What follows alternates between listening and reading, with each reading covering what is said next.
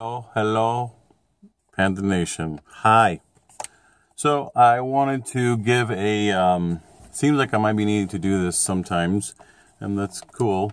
I'm guessing that this is kind of like the application side or another version of the video from last night on projecting via self-imposed law. And so this builds on, again, Pygmalion.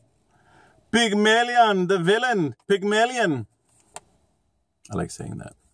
So, which is, from what I understand, it's attempting to transform someone else into what you want them to be.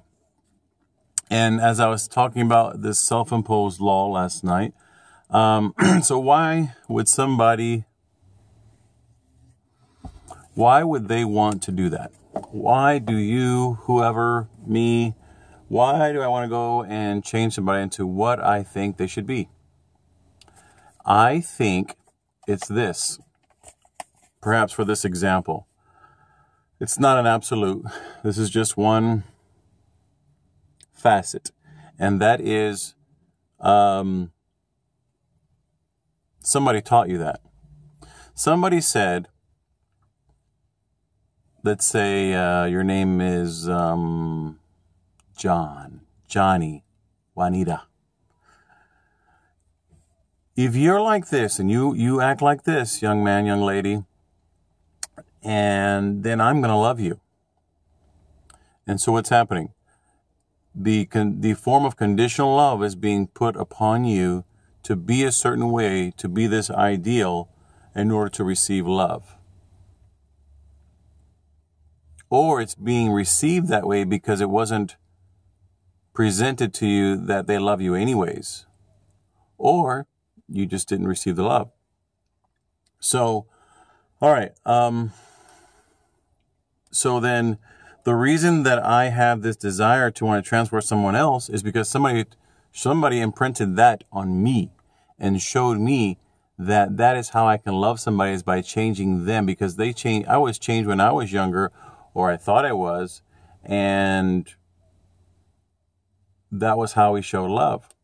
And that is what I think. Okay? So then the next question is, why do I think they should be like that? You know, and it goes, yeah. So like I said, it is because I was taught that. And then that becomes what? It becomes a self-imposed law. Well, I have this expectation now.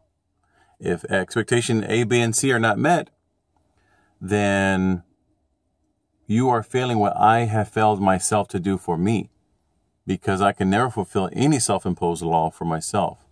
Therefore, the answer is, don't be so hard on myself. Love myself. Forgive myself. Be merciful to myself. And then I can do so to somebody else. Ooh, I'm preaching to myself. It's good. So, because if I'm doing it via self-imposed law and I'm saying, you're not being like this, right? If that's where I'm kind of just at in my life and I feel like they need to be a certain way, or I am projecting this on them for the person to be my ideal, a certain ideal, let's say they do. Let's say they start doing it. And God, oh man, these people are just emaciated, they're brainwashed, they're just abused, or they're doing it begrudgingly, right? Regardless of them doing it and why they're doing it, the other person, let's say me in this case, I'm getting a payoff. I'm getting a payoff that they're doing what I think they should be doing, because I want to transform them to the way I think they should be, according to this self-imposed law and this expectation that I've had. And that can be fill in the blank for anything. Okay? And so that is also an expression of conditional love. And conditional love is possibly in some conversation circles, I was going to say slavery. That harsh? It's obligation, that's for sure. And I think it goes back to understanding.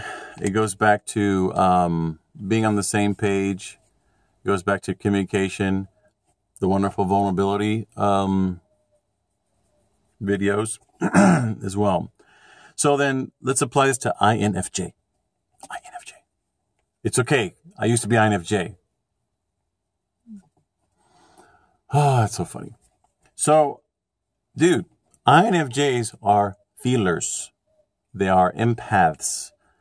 They feel things by just looking at the green of the leaves. The little baby giggling. The giraffe eating. I don't know. I know you do. Duh. Right? So you're empaths, you're feelers, very emotional. My thought is this, and this is just theory. Just, what do you call this? Subjective information. And that is, which means you can just chew on it and spit it out, or chew on it and chew on it some more. The feeler wants to feel a certain way. And so in order to feel that way, I'm going to project on whosoever so that I can feel a certain way. Right? That's one. The other thing is there's a J, right? And the J stands for a structured person, a planning person. We're going to be going this routine, and we're going to be doing like this week. So, you know, ducks in a row, right? Do you see where I'm going with this? A feeler, that's a planner, that's like structured. This ties in very nice this has a very nice dovetail fit for projecting expectations on somebody. And in doing so, so then what does that say? It says that don't do that, right? It says more than not just don't do that, because just saying don't do that is like don't touch the wet paint. It's more like, why are you doing it? And why don't you do it to yourself? And if you're not going to do it to yourself, why aren't you doing that to yourself, right? What I'm saying is, I'm asking, why aren't you being abusive to yourself? Because you don't want to, because you want to love yourself. And if you want to love yourself, well, then how are you going to do that? And then doing that will be able to love the other person. And I am perfect on this. Dude, all the time I moonwalk on the water like once a week, just to practice. I am not perfect whatsoever. That was a little bit of sarcasm. And I am learning just like anybody else. And I hope that this maybe provides a little bit more clarity. And if it does or doesn't, let me know. Please let me know if it does or doesn't. Please. Appreciate it. Cool. All right. That is the Pygmalion Part 2. I love y'all. Bye.